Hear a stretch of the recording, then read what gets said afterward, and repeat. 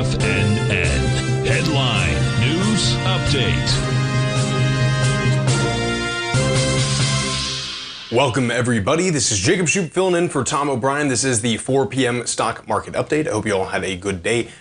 During Tom's show that I was filling in for, we had Basil Chapman on. Make sure you check out our YouTube channel at the end of the day here. That is Tiger Financial News Network. And you can re-watch that segment I had with him. Make sure to give that video a like and our channel a subscribe. It helps us out immensely. Taking a look right now where we ended up out of the day. Composite up about 1.45%. Dow Jones Industrial up about 0.30%.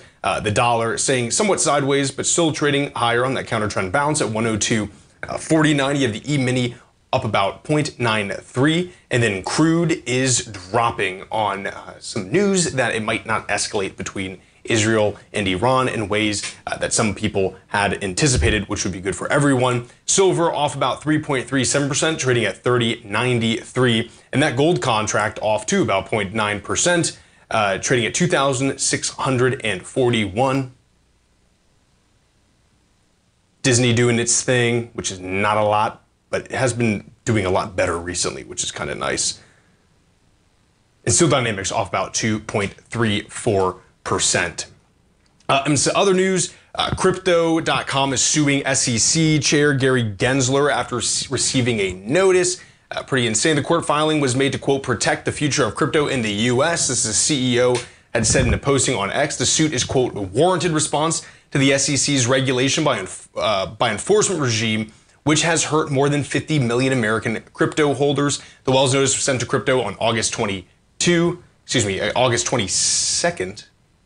Let's see here if anything else. SEC has been regulating the crypto sector through a series of enforcement activities. Of course, so we'll see what kind of comes out of that. The thing I really want to talk about, which I thought was kind of interesting, was something I was listening to with like Kai Ryssdal.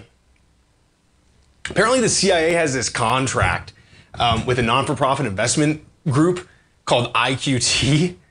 And so it's like it's not actually the CIA, but you know, they work really close with each other in a chartered agreement. But it's called IQT.com, and you can kind of see what these guys are investing in. You know, I'm not going to say like it's the CIA investing because, you know, legally it's not. But this is kind of interesting stuff. IQT.